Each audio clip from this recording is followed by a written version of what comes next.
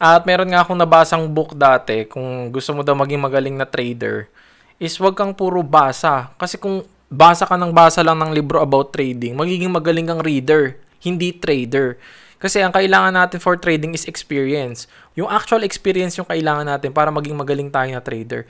Hindi naman tayo magre-rely dito sa mga mentor.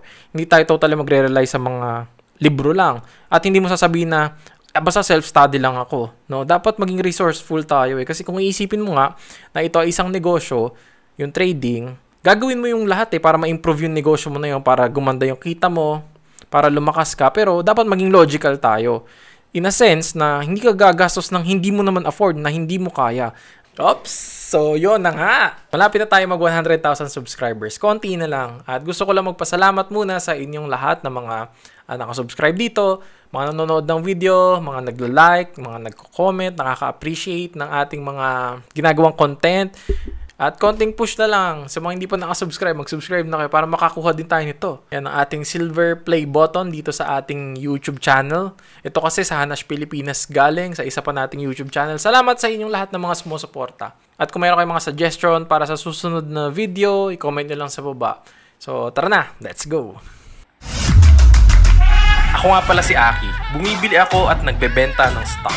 Minsan, nagbi-video rin ako na kunwari nagbabasa ng libro para magmukhang matalino. Sa video na to, pag-uusapan natin yung tungkol sa self-study versus mentoring. So, ano ba yung mas okay sa kanilang dalawa? So, kung hindi ka makapag-decide kung magte-take ka ba ng mentoring o magsi-self-study ka na lang, etong video na to, bibigay ko yung aking mga opinyon. Maaring meron kayong mga opinyon tungkol sa bagay na to. Pwede nyo ma-comment sa ibaba. Pwede nyo ilabas yung mga hinaing nyo, mga opinion nyo, yung tingin nyo na mas tama. Pero sa video na to, yung mga sasabihin ko rito, syempre, opinion ko lang, base sa experience ko. Pwede kayo mag-comment base din sa mga karanasan nyo. Pero yun, magandang itackle natin to kasi nagiging trending to, lalo yung mga, mga bashers, ang tawagan nila, scaminars. Pero simulan natin, pag-usapan natin to. Yan.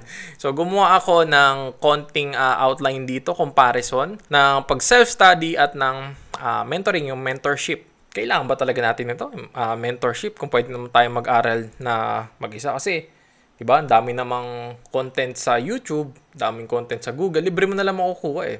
So, ayan, magandang mapag-usapan natin mga bagay-bagay na yan. Pero unahin natin na ito, comparison natin tungkol sa gastos. Magkano yung gagastusin mo, ano yung mas malaking gastos, ano yung mas mahal. So, syempre, pag self-study, pwedeng free yan. Wala kang kahit anumang gastos. Not unless, ilagay mo as expense or account as expense mo yung kuryente mo, yung bill ng internet mo. So, maaaring maging gastos yun. Technically, wala naman talagang gastos to. Ako personally, gumastos ako nung nagsi-self-study ako sa mga libro. So, yung libro ng trading, ayan yung medyo mahal. Kasi, hindi naman lahat ay nada-download natin dun sa mga pirated website. Diba? Hindi man lahat nandoon, lalo yung mga bagong publish. Yung mga trading book, medyo mahirap yan, medyo rare. Especially yung mga way back 5 years ago, yan, mahirap yung resources, hindi ka makakakuha agad-agad.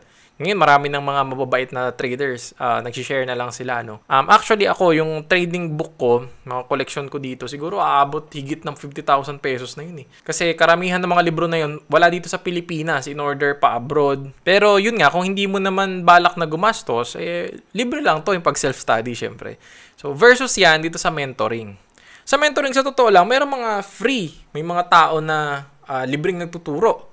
Meron din naman na nag-charge ng sobrang tataas na, sobrang lalaki. Ito, umaabot ng mga 500,000. Maabot, meron nga mga milyon. So, yun naman kasi dolyar. No? Pag kinonvert mo lang, magiging milyon. So, ano ba masasabi natin dito sa sobrang mga mamahal? Kahit ako kasi, syempre, malulula ako. Saka kung ako sa sarili ko, iniisip ko kasi, magte-take ba ako ng ganong kamahal na course? Sa sarili ko, sa level ko ngayon, tingin ko, hindi pa ako magte-take, no? Ng ganong kamahal. Kasi, ako, kung paano ko isipin yung mentoring is para siyang investment. Yung trading kasi dapat tingnan natin din siya as a business. So, yung mentoring, yung mga a-attendan mo na kahit anong mga seminar na yan, is investment. Something na dapat merong madagdag na value dun sa business mo. So, kung yung capital ko, kunyari sa trading business ko is 100,000 pesos. Tapos, yung dadaluhan ko or a-attendan ko ng mga program is nagkakahalaga ng 200,000 pesos. Imagine, paano mo naman babawiin yun? So, bago mo mabawi yun, yung 100,000 na kapital mo, dapat is matriple mo, no? Para masabi mo na, oy, worth it yung program na to. Kasi, pagyari mo nang ma-recoup yun, lahat ng sosobra na doon is, ayun na yung profit. Kumbaga, ano naman logical thing. Huwag kang mag-i-invest ng higit kaysa dun sa kapital ng negosyo mo mismo. So, dapat meron kang budget, meron kang allocation. I think siguro dapat 10% ng portfolio mo lang yan. Yung hindi ganun ka-significant yung amount. Kasi kahit ako, isipin ko nga ngayon kahit meron kang maraming pera, magtatapon ka ba ng 500,000 for mentorship? Siguro ako, mangyayari sa akin yun if ever meron akong malaking negosyo, tapos meron talaga akong kailangang i-seek na tao, advice, na tingin ko talaga merong malaking value na maiaambag para dito sa negosyo ko na to. Kasi dapat think in terms of ROI. Kung walang ROI sa yung isang seminar, o walang madadagdag na value sa iyo, bakit ka magte-take nun? So yung mga presyo na yun ng mga seminar, nasa sa inyo na yan kasi tingin ko parang perceived value na lang yan Parang yung kape. Yung kape sa Starbucks, mahal siya versus sa kape ng kopi ko. It's because meron tayong branding, no? Siguro nagiging part na yung decision natin. Sa mga schools din, ang tingin natin, pag mahal yung eskwelahan, maganda yung kalidad ng turo doon. Tapos, ayun, yung mga free nga, kadalasan kasi ng free talaga is taken for granted. Ako, yung mga estudyante ko na pumasok ng libre is finilter out ko. Ako mismo yung pumili. Ako mismo yung nag-invite sa kanila. Kasi marami naman talagang makikita ka na karapat-dapat pero wala lang talagang pera. Siguro may mas mahalaga silang mapagkakagastusan doon sa pera na yon. Kasi hindi naman biro-biro yung mga 5-digit na halaga para sa mga mentorship program. Pero kung iisipin mo yon na merong ROI na idadagdag mo sa negosyo ka at seryoso ka talaga na matuto, so doon ka mag-avail. So depende na lang sa'yo kung magkano yung budget mo for the program. So anyway, next tayo. Dito tayo sa advantage niya. So, ito yung tingin kong advantage kapag ka magsi-self-study ka. So, you dictate your pace. Kunyari kasi may trabaho ka. Ang free time mo lang palagi is weekends. So, maaari kang mag-aral tuwing weekends lang. Ikaw na yung magdidikta kung trip mo mag-aral ngayon o bukas hindi. So, may freedom ka doon sa oras mo. So, next one is you're free to choose what to study. So, kapag nag-aaral ka na, nasa price action ka kunwari, hindi mo na trip aralin yung mga flags, yung mga pen at yung mga price action patterns. Tinatamad ka na, gusto mo agad mag-shortcut into indicators. Pwede mong gawin yon, no? Meron ka talagang freedom to do anything. Kasi wala namang magbabantay sa'yo. So, ikaw bahala sa sarili mo. So, ang next natin dito, tingin ko ito yung isang malaking advantage din na magkakaroon tayo ng sense of accomplishment. Ako personally, nakaramdam ako ng yung mga proud moments ko nung nagsi-self-study pa lang ako. Kapag nanalo ka ng trade, syempre, sa kinahaba-haba ng proseso ng pag-aaral mo, dami-dami mong research, dami-dami mong plano, tapos binigay sa'yo ni market, tumpak ka. Kumbaga parang nakachamba na. Pero resulta yun talaga ng effort mo. Sobrang proud mo nun kasi isipin mo ikaw mag-isa, especially ako, di ba na ako ganun katalino, hindi nga ako magaling sa math. Tapos biglang, nanalo ako ng trade sa stock market. Parang, okay yun. Parang nakaka-proud din. So, tingin ko, isang advantage yan pag nag-self-study ka. Nabuboost yung self-confidence mo. So, ang advantage naman na tingin ko dito sa mga program, sa mentoring is, bibilis yung learning curve mo.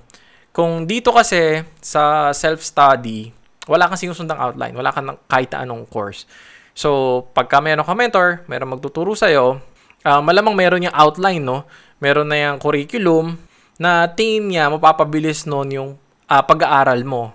So, yung number 2, ito, somebody will guide you. So yun, kasi nga meron ka ng teacher, maaaring ma-weed out niya na ngayon yung mga information na hindi mo naman dapat, kumbaga, para mga noise na lang. At marami pang posibleng input na maibigay sa iyo mga mentor or teacher. So, next, ito, you can ask your mentor. Ito yung isa sa pinaka maganda na advantage na wala dito sa pag-self-study. Pero pag nag-self-study ka, may mamimit ka sa mga Facebook group na maaari magturo sa'yo. Yun, mentoring din yun But, free lang So, marami naman ganyan sa community. So, pag may mentor ka, yun yung kaganda, merong maaaring feedback or input. If ever meron kang ginawang study, maaari mo ipa-check sa kanya. Tama ba ito, sir? O ano ba yung pwede kong gawing improvement dito? Ano yung pwedeng solusyon dito sa problema ko na to? Kasi mataas yung chance na napagdaanan niya na yun. So, isa yan sa magandang advantage ng mentor. So, next natin, you will have a community. So, tingin ko, ito naman yung malaking part din sa binayaran mo. Parang ano to, tawag ito cost of entry. So yung cost of entry na to, parang entrance fee mo para makapasok doon sa circle nila. Ako personally, yung istorya ko, tinuruan kasi ako ni Z-Freaks, ni Boss Z, ng libre lang, way back 2015 ba, 2016. So yan, malaking pasasalamat ko, syempre, nakapasok ako dun sa grupo ng ZFT.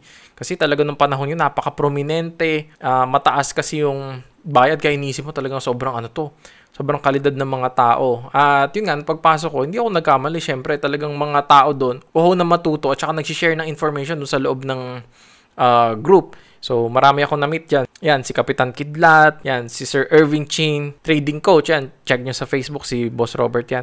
Si Sir Alpha, Boss Joseph, si Messino, si Boss Henry, si Seriously, Lancelot Trading.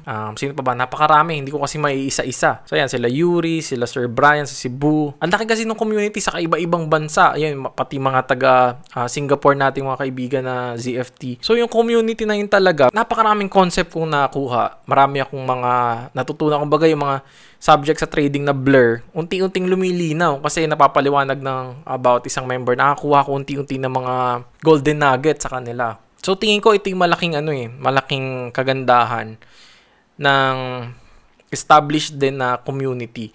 So makakakita ka rin naman yan kung magsi-self-study ka. Marami ng group ngayon dito sa Pilipinas, no, na trading group na hindi na uso ngayon kasi mga nag-hype ng mga stock. So, natuto na rin yung mga tao dyan. Sa Instagram, siya meron mga ino-offer. Dito tayo sa tingin kong disadvantage naman. Kapag nagsiself-study ka, it will take a lot of your time. Sobrang time-consuming niya. It's because nga, wala ka namang sinusundan na kahit na anong curriculum.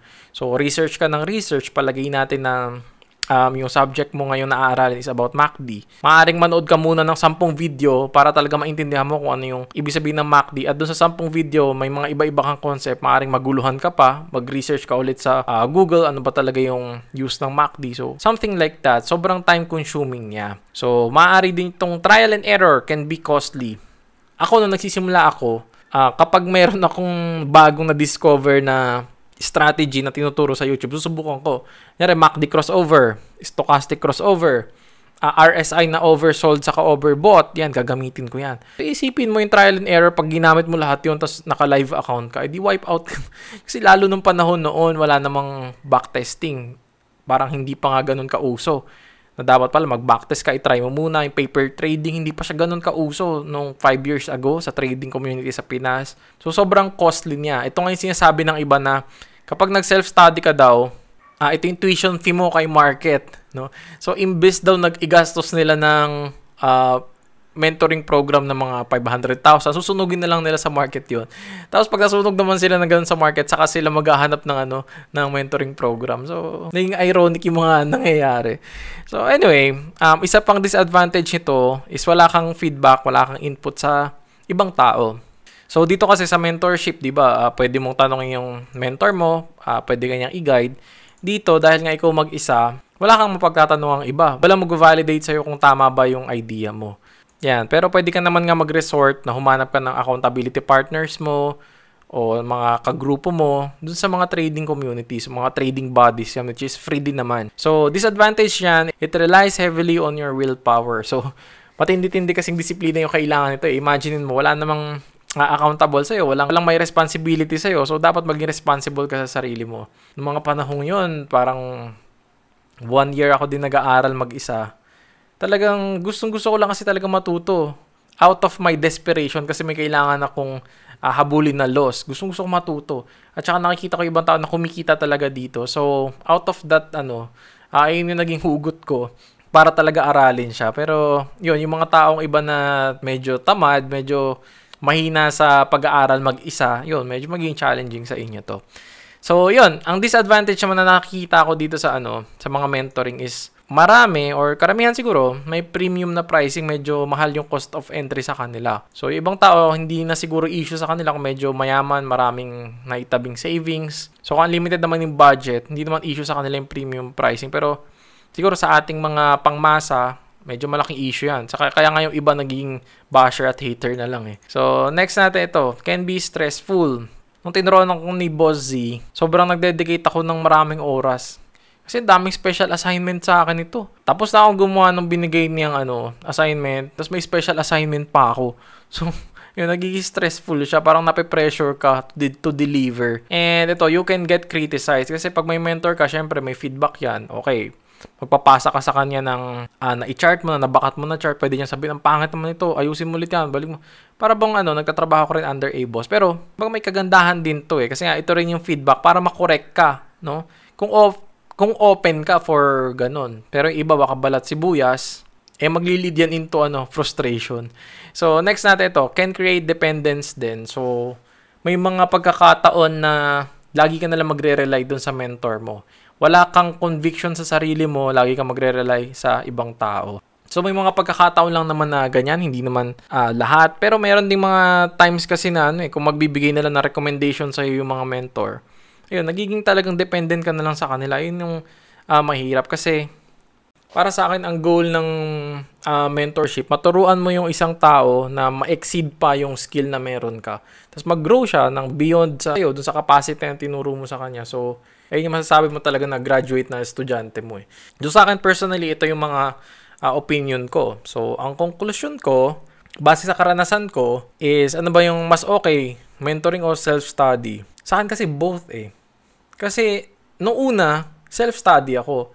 Tapos, nung na-meet ko yung mentor ko, ang naiambag sa akin ni Boss Z talaga is maniwala ako sa sarili ko. Kumbaga, nung times na sobrang down ka, ayun yung hahatakin ka. Kung pagod ka na, ipupush ka palalo. So, parang ganun yung...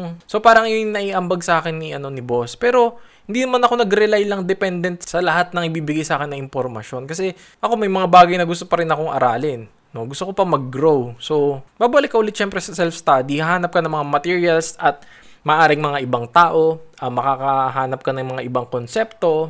Tapos, ayun yung pagsasama-samahin mo into your own system. So, at the end of the day, nasa sa'yo talaga. At meron nga akong nabasang book dati, kung gusto mo daw maging magaling na trader, is wag kang puro basa. Kasi kung basa ka ng basa lang ng libro about trading, magiging magaling kang reader, hindi trader. Kasi ang kailangan natin for trading is experience. Wala ka naman daw makikita na doktor na nagbasa ng medical book tapos naging doktor na. Yung doktor, nagpa-practice muna siya. Meron siyang hours na kailangan. So, yung actual experience yung kailangan natin para maging magaling tayo na trader. Hindi naman tayo magre-rely dito sa mga mentor. Hindi tayo totally magre-rely sa mga libro lang. At hindi mo sasabihin na basta self-study lang ako. No? Dapat maging resourceful tayo. Kasi kung iisipin mo nga na ito ay isang negosyo, yung trading, gagawin mo yung lahat para ma-improve yung negosyo mo na yun, para gumanda yung kita mo, para lumakas ka. Pero dapat maging logical tayo. In a sense na hindi ka gagastos ng hindi mo naman afford, na hindi mo kaya. At lagi mong iisipin yung return of investment sa'yo ng isang bagay. Ano ba yung value na maaaring idagdag sa'yo? Worth it ba to sa tingin mo?